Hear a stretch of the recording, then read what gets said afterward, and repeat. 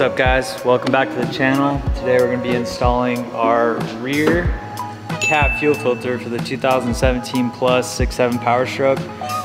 We're really excited about this part. It's been a long time coming. So this kit actually replaces the whole rear fuel filter housing, so the whole big plastic assembly that sucks to change. It's a lot cleaner. So we use a spin-on cap fuel filter. We have the water separator on the bottom, so there's a nice billet piece that threads on the bottom of that. Spin-on design. Like I said, it's a lot cleaner, cheaper filters. So now you can run a front cat kit and a rear cat kit, full assembly, and yeah, it'll save you some money on filter changes, better filtration. Yeah, let's get to it. Let's start installing this thing. Ready to install this? I guess so. Slap her in there.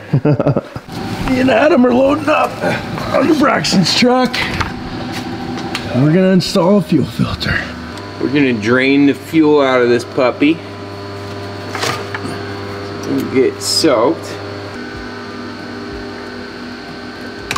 Oh, there you go. Okay, so it's got two little pinch tabs you're gonna want to squeeze in and then twist it at the same time.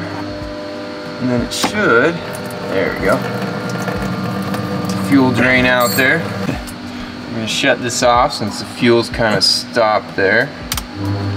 And then,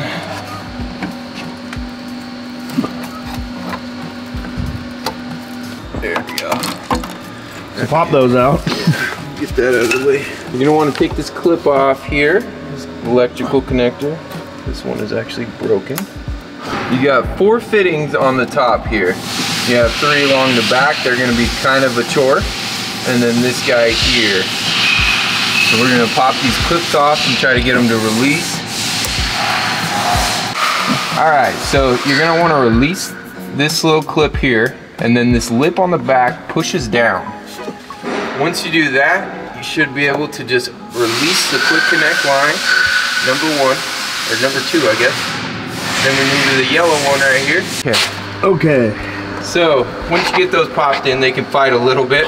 Then you should be able to just slide number 2nd one, and let's see this guy pop back out. Boom. Just like that. And those 3 in the back are gonna be a pain. So you can see the 3 quick connects in the back. You got 2 blues, the yellow. Then you got 1 more up right there that comes down. And then you have the water and fuel sensor right there that you just disconnect from the bottom of that. All right, so we got the mounting bracket here, our 2 mounting bolts, and then our housing. So we're gonna attach the mounting bracket to the housing now before we stick it up in there. Crank them down. Got the housing here, and it will mount up pretty much similar to the OEM one here. We'll slide it down in that pocket after we connect all these hose.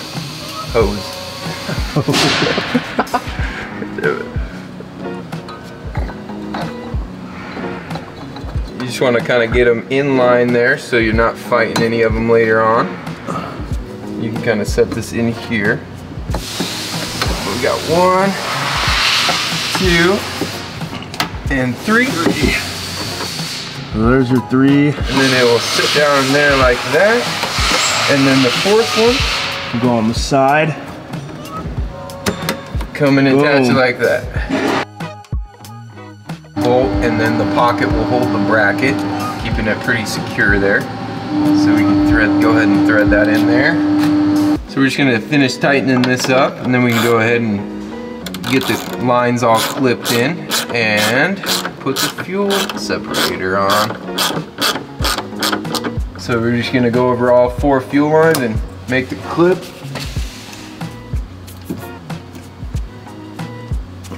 Should all clip in nice and good there. So we got that. New water separator here. The water and fuel sensor in the bottom there. Go ahead and thread her on. Thread right in.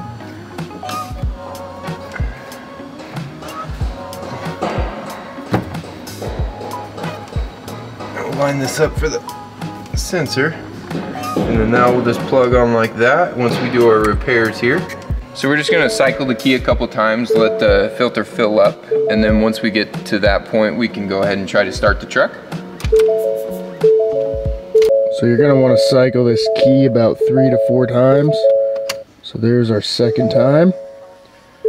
You can hear it filling up down there.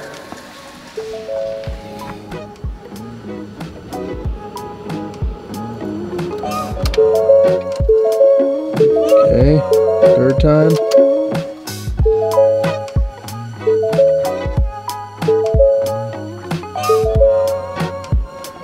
Off again.